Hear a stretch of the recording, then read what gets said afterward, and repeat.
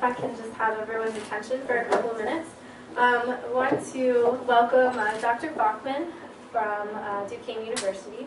Dr. Fochtman is the director of the Institute of Forensic Science and Law and the Masters of Science, Forensic Science and Law program at Duquesne University in Pittsburgh, Pennsylvania. Prior to becoming the director of the Forensic Institute, Dr. Fochtman served 10 years as the director-in-chief toxicologist of the Allegheny County Medical Examiner's Office, Forensic Laboratory Division in Pittsburgh.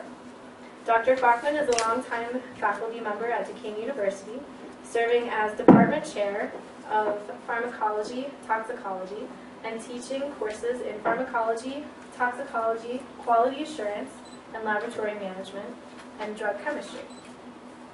A busy guy. He is the author of a number of scientific presentations and journal articles in the area of forensic sciences. He also serves as a board member for the American Board of Forensic Toxicology and is a past member of the Drug Testing Advisory Board for the Department of Health and Human Services. So I'd like to welcome Dr. Fochtman. Thank you very much. Thank you.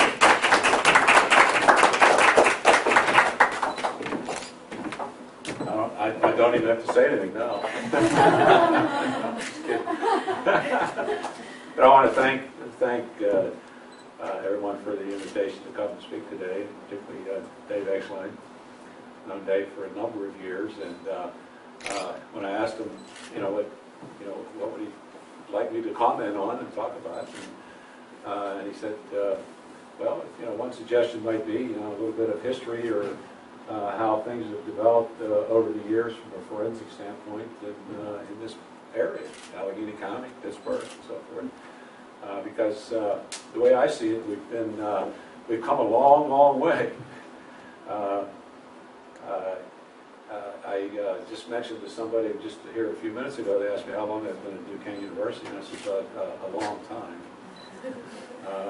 And I'll relate the same story. I have a colleague of mine that whenever he's standing close by and somebody asks me the same question, before I can even respond, he immediately says, well, Fred's been there since Christ died. Thanks, Doug. Meantime, now he's the dean of the pharmacy school, so I give him a hard time.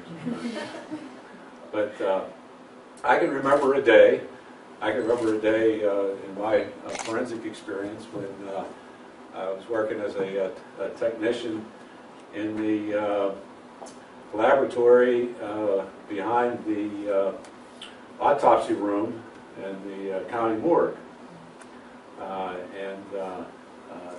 At that time, the very first coroner, who was a physician, was in charge of the coroner's office. And I don't know how it happened, but we did get some funding to buy, I think, maybe industry was more well-equipped, but from our standpoint, it was the very first time that there was a gas chromatograph in a laboratory in the Pittsburgh area. And the physician was taking some people around, showing them around, and pointed to it. He says, oh, look at this. He said, we got a new piece of equipment here. And he said, we're going to be able to run potassiums on here. And no, that's not quite what we use that for.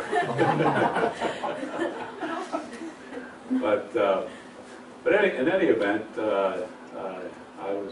I should say that I was very young. I was a graduate student at that time. And then as things evolved, I remember the first opportunity that we had to actually get a GCMS. The county was going to put out the funds for buying a GCMS. And there was a little bit of a controversy because at that time the forensic laboratory at the morgue was separate from the forensic laboratory that was the crime lab. And so the controversy was who was going to get the funding and who was going to get the piece of equipment. And so I think what happened was the crime lab won out. But it wasn't long after that Dr. Cyril Wecht became one of the 3 commissioners in Allegheny County. And the next thing you know, the forensic lab in the coroner's office and the crime lab were united, and they became one. And shortly after that, they renovated the basement of the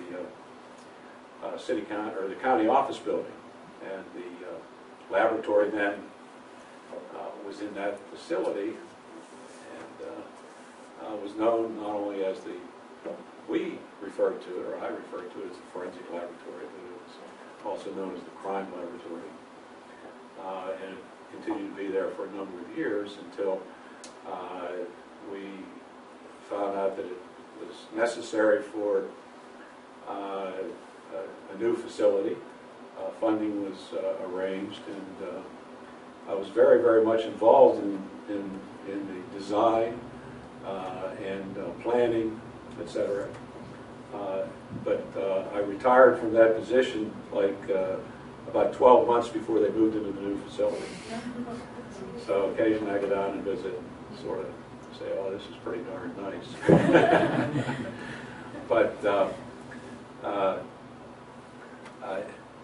along the way, in terms of other things that were going on in the Pittsburgh area, obviously we had R.J. Lee for a number of years, looking at very specific types of analytical methodologies from a forensic standpoint, and a chem image of probably for maybe more than 15 years or so.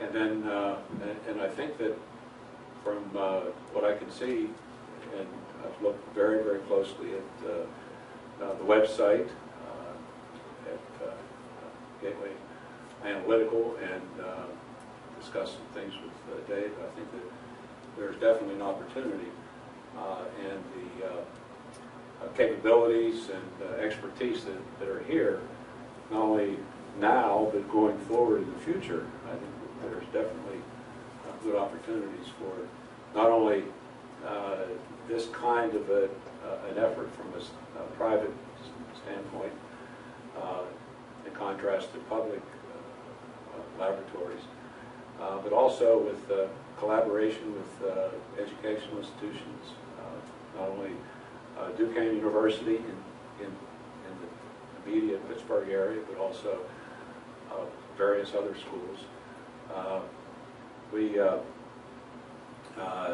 I've had an opportunity to discuss a joint type of research meeting and presentation with the other accredited forensic programs in the state of Pennsylvania, and where we're located in southwestern Pennsylvania. The opportunity might even arise with some other schools that are close by here, West Virginia, Virginia Commonwealth, schools of that nature. And I think that that going forward, things such as the National Academy of Science report, emphasizing the need for scientific validity in forensic science, I think there's going to be an awful lot of opportunities. And so, it was interesting just recently. We're at the university in our program. We obviously look for students to apply to our program, be accepted to our program, and come to Duquesne University. And this year we've had a pretty good number of applicants, but there's a deadline for our applicants to submit their deposits. And so just recently I was taking a look at all of the students and sending out a short note, letter, and so forth to them. And I started writing it and working on it, and then I had the help of my administrative assistant. And I got to the point where I started talking about all of the aspects as far as the advancement of forensics and so forth. And then I finally said, well, I got to make this short and to the point. You know, congratulations. We're very glad you got accepted to our program, and we're going to be looking to see you in the fall semester. But and with a little bit of additional information about our accreditation. So, as you can tell, I can continue talking forever, and particularly about forensic and forensic sciences. And maybe that's reflective of how old I am. I'm only 45 years old, by the way. But I'd also like to recognize, I just noticed that he had joined us, but the Dean of the School of Natural and Environmental Sciences, Dr. David Seibert, has joined us. And I'm sure he's going to be here for a little while, and if you have any questions about anything, any of the programs that are at Duquesne University, because it gives me great pleasure when people ask me how long I've been there.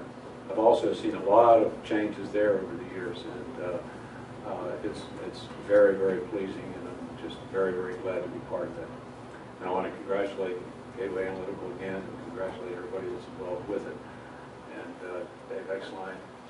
Dave is also an adjunct in our program, adjunct professor, and he's been very, very helpful as far as advisement to me in the program, but also to many of the students that he's been interfacing with. Thank you very, very much.